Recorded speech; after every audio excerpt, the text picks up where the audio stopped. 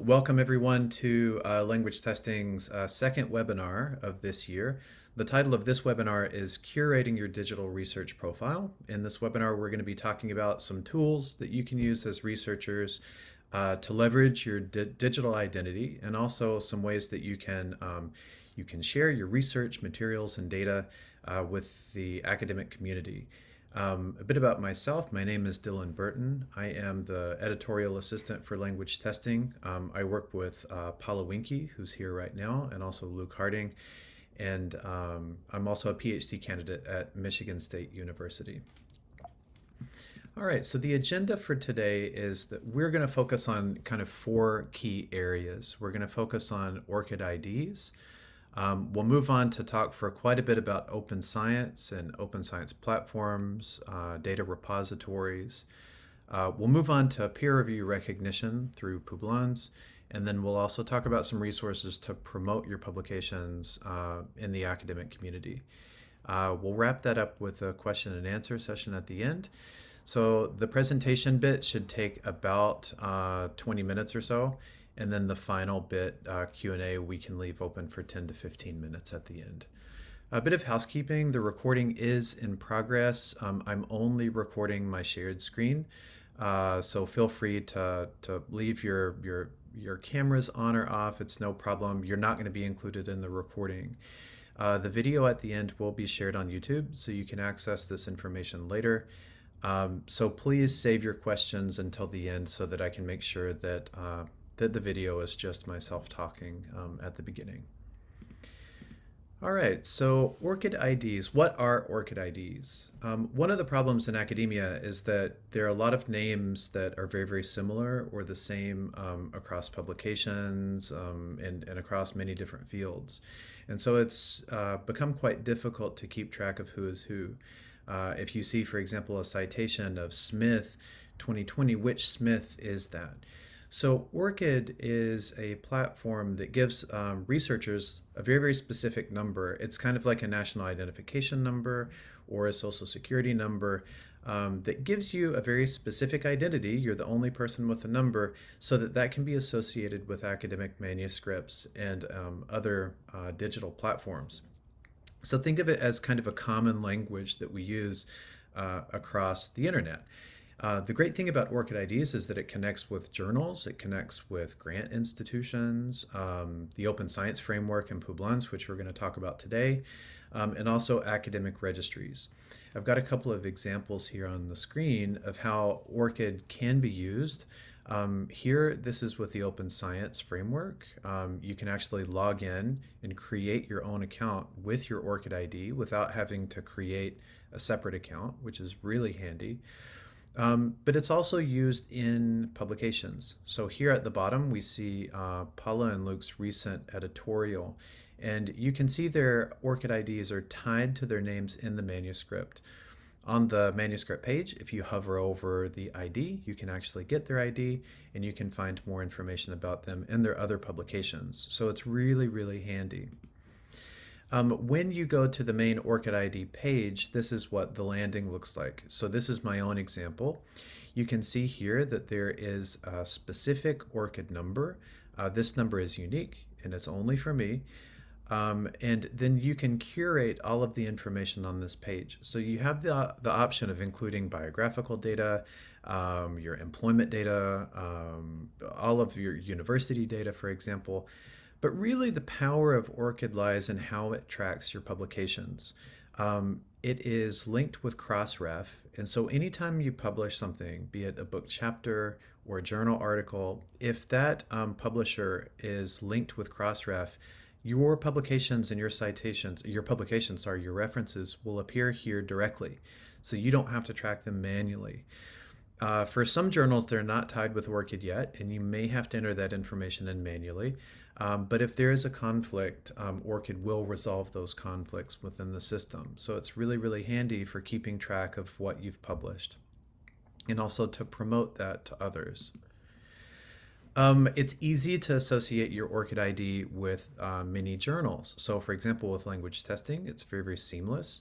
in your author account, if you don't have an ORCID ID associated yet, this is what it will look like. And you can see at the very top of your edit your account details, you can create an ORCID ID if you don't have one, or you can associate your existing ORCID ID here at the top.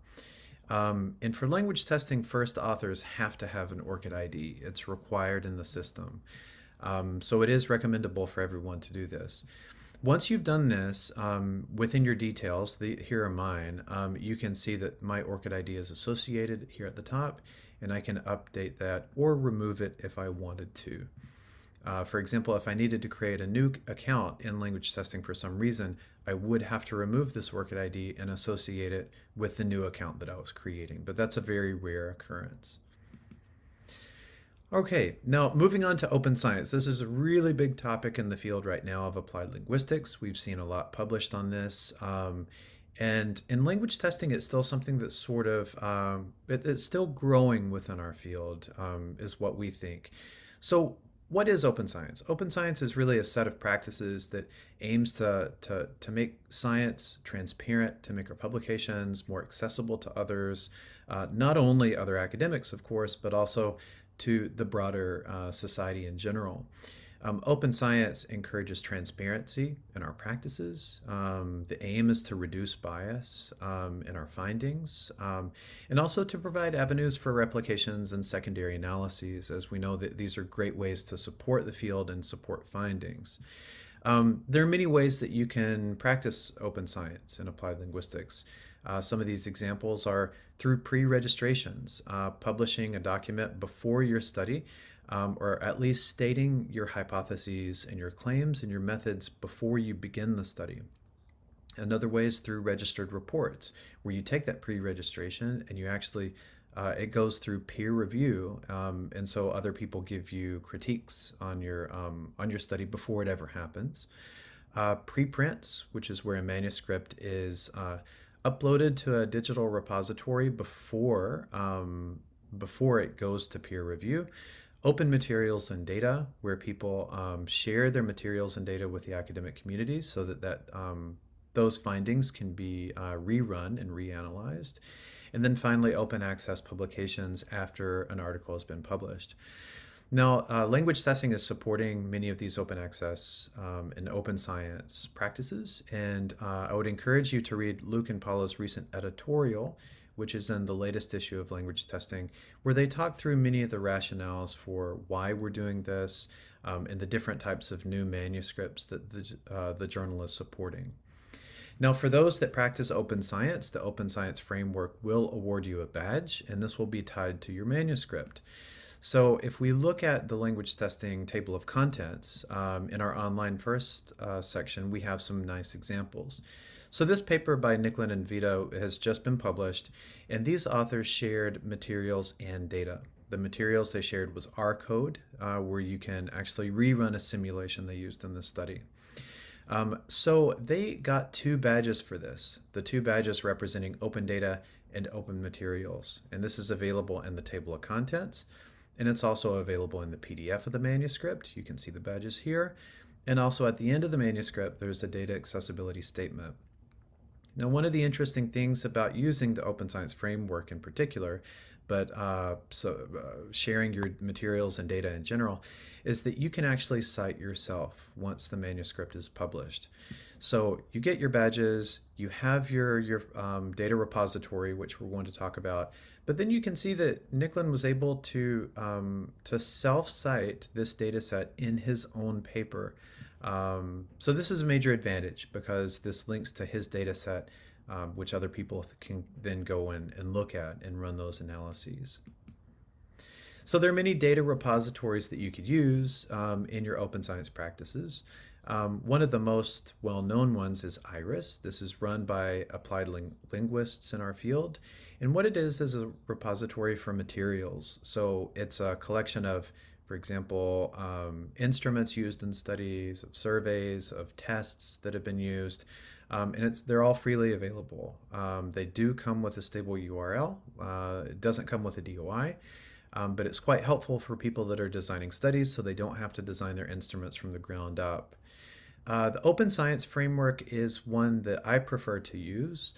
It's a repository that supports a full range of projects, actually a complete range. You can upload pre-registrations, full projects, data, materials, and other things. These can be made private only for your own use or for your team's use, and they can be public as well.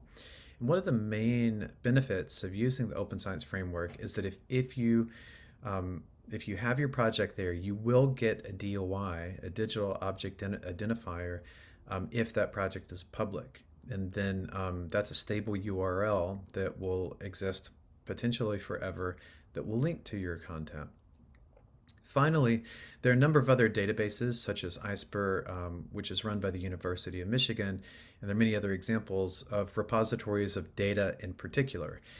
Some grants require data to go into these repositories, so this might be institution specific, whether these need to be used or not, so definitely consult with your local institutions. Now, one of the more interesting things that we're not seeing a lot of people do nowadays is sharing materials and data with peer reviewers through these repositories. There's been a long tradition of this through supplementary files, though, within journals. So we know that as supplementary files, we share, for example, appendices, we might share instruments, and we might even share some data with the journal. If you use a data repository, though, you can actually share a lot more, and you can share it in a way where you organize the contents of the file folders, metadata, and all of this. What we see is that in the Open Science Framework, for example, people often share R code, they can share video and audio, and it's really just a complex and very rich source of information for peer reviewers for them to actually take a really nice look at your study. Another nice thing about using a repository for peer review is that you maintain that control and the ability to curate your own data even after the publication of your article. If these things are submitted as supplementary files to a journal, you lose that ability. It becomes static and it can't be easily modified, at least. And there's also sort of an unsaid limit to the amount of supplementary files that you can upload with a journal as a publication, simply because there's not space for that. One or two files generally is what we see. With a repository, you can share as much as you want. And it can provide anonymity, which I'm going to walk you through during the peer review process. And as I've said a few times, afterwards, once the project is done and you make the project your repository public, you do get a DOI and a full reference for your data set. So to do anonymization for peer review, it's really straightforward. What you do is you create a project in the Open Science Framework. This is a project that I have that's ongoing. And what you do is you open it up and you see here the information about the project. You've got my name, you've got the DOI because my project is public now, and you can see the category as well as the licensing for my project. If you want to create a link that's anonymous for peer reviews to use in a manuscript, you click up here in the top right-hand corner, the three dots, then you click Create Only, View Only Link. It will open up this page that has a link here that's specifically for peer review. And this is really, really handy because when you're writing a manuscript, if you want to refer to your instruments or your data set for peer review without the reviewer seeing your name, so you remain anonymous and blinded, you just plug in this link. So for example, in the method section, the full documentation of my instruments is available at this link, boom, in the manuscript. And also, for example, if you want to share your data or your R code in the same way, what the reader will see when they click on this link is a similar page, but without your name. So all that information is blinded. If your project is private, the DOI won't appear either. So it's harder to unblind your identity that way. So once the manuscript goes through peer review, if your paper gets accepted, what you can then do is take these links out and then cite yourself. Cite the data set with a full reference at the end of the document.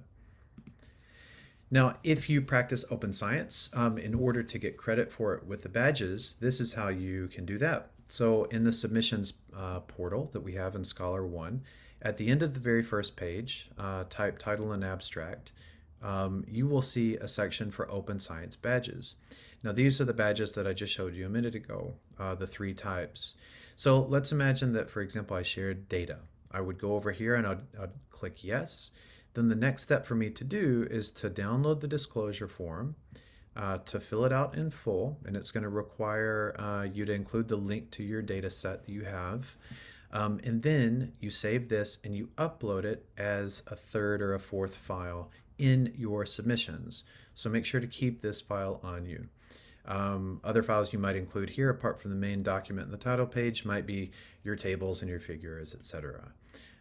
So if you want those badges at the end of your manuscript, you have to upload this form, and this can be done at any point during the peer review process. Okay, the third main point is talking about getting recognition for your peer review. So one of the big problems in all of academia is that we conduct a lot of service for the field. We do peer reviews, but there's almost no way to track what we're doing. And so one year you might do 15 peer reviews, you might do 20, and that's an incredible amount of service, time out of your day. But how do you prove to your department? How do you prove to your employer what you've done? How do you get credit for that? So one recent way that's come about is this service called Publons, and it's a service that actually tracks those peer reviews.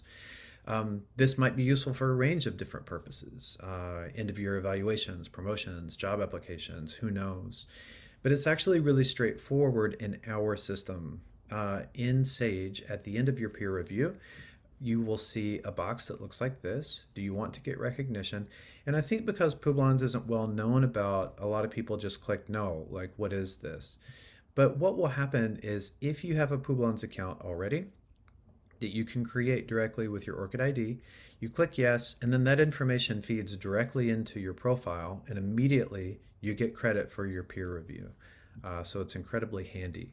And this is what it looks like. So you go to the main Publons page, and you can see that you can sign in using your ORCID ID. Definitely do this so that you don't create a different account and information gets mixed up. On the page, you'll see different options. This is sort of the toolbar. And under Manage Your Reviews, this is where you can make sure all of your reviews are present. So at the moment, not all publishers work with Publons. Sage does. I'm not sure how many others do. So Sage will upload these directly, automatically. If you find that you did a peer review and it's not there, tracked automatically, you would click on Manage My Reviews, you would put in the information, and then what Publons does is they communicate directly with the publisher to verify your peer reviews. So they go back and forth to make sure that that information is accurate. Once you have all of this together and you're satisfied with it, you can export your Publon CV. And what you get is a whole CV full of documentation that tells whoever is going to read this document about all of the peer review that you've done. So here's mine from the past 3 years, and you can see that it gives us a nice graph of the number of peer reviews that I've done. Somehow in 2020 I did 8. And you can see who I did the reviews for. So we've got language testing, TESOL quarterly, etc. So then you can actually use this. This is concrete evidence of what you've done that's been verified by Publons with other publishers. All right, so the fourth main point is tracking and sharing your publications and citations. We've talked about the first two. Both ORCID and Publons will track your publications, and they'll give you information about citations. And they're great to put on any sort of academic profile you might have, because you will get a link for both of those. But I also want to talk about a couple of other services. Now, I'm going to spend some time on Google Scholar and Twitter on the next couple of slides. And I'm not going to spend much time here, but ResearchGate and academia.edu are social media platforms for academics.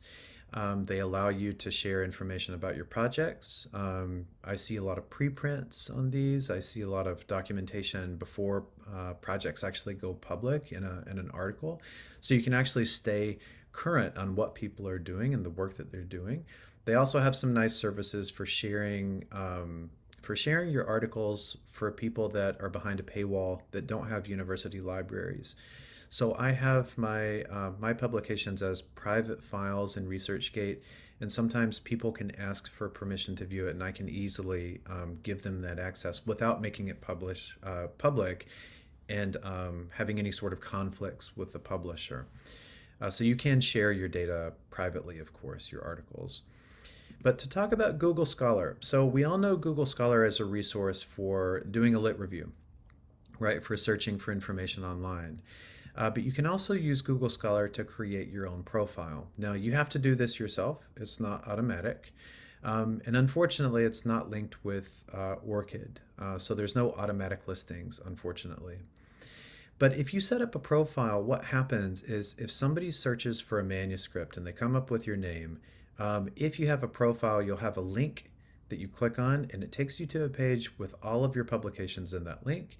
And one of the nice things about Google Scholar is that it also tells you the number of citations that that person might have. And so they do a ranking based on different metrics that they have within the system. But again, you have to set this up yourself. So you will find that sometimes authors don't have it set up, so it's impossible to see any information about their past papers. So I definitely encourage you to do that. Another key resource, really key resource for us in the field is Twitter. Now this is our Twitter page for the journal here, which is @LangTestJournal. And what this does is, Twitter can give you access to a lot of information you don't want. But if you follow academics, you can stay current on these daily updates. For language testing, for example, we post anytime an article goes up in Online First. We post information about calls for special issues. We post whenever our issues come out. So there's a lot of information that we share through this portal. And then we also have a lot of information from our editors and from our editorial board. Here are the Twitter handles for our editors. So I'd encourage you to use it. There's great reason to publish or to promote your own papers on Twitter, because there is some evidence that it actually generates more citations. This is a paper from the medical sciences where they looked at a range of different studies, whether they had promoted their studies on Twitter or not, and they found that those that had promoted themselves on Twitter actually generated more citations and more academic interest. So it does have a durable quality to it. All right, that's all that I have to talk about with the content of the session. I do want to mention that we have an upcoming third webinar for the year. It's going to be hosted within the program of LTRC, so it won't be a free webinar like this one. But the topic of that webinar is getting published in language testing and assessment journals. And there'll be a range of editors from different language testing journals there, in particular our two editors, Paula and Luke. And that's going to take place on March the 10th at 8 a.m. Eastern, 1 o'clock UK, and 10 o'clock Japan. So if you are registered for LTRC, you will have access to this webinar, and I'd encourage you to go to it. And finally, here's our information from the journal. If you have any questions, you can email me at my work email at LTAssist, and I'll help you with any admin or questions about anything we've seen today. Follow us on Twitter. We also have a YouTube account where we're posting our webinars. The first webinar that we held on new manuscript types is there. And also our associate editor, Ruslan Suvorov, is posting Glenn Fulcher's podcasts, which were originally audio only, to our YouTube channel so that they'll have we sort of guarantee their longevity in the system. And if you want to ask me any personal questions or follow me on Twitter, my information is here.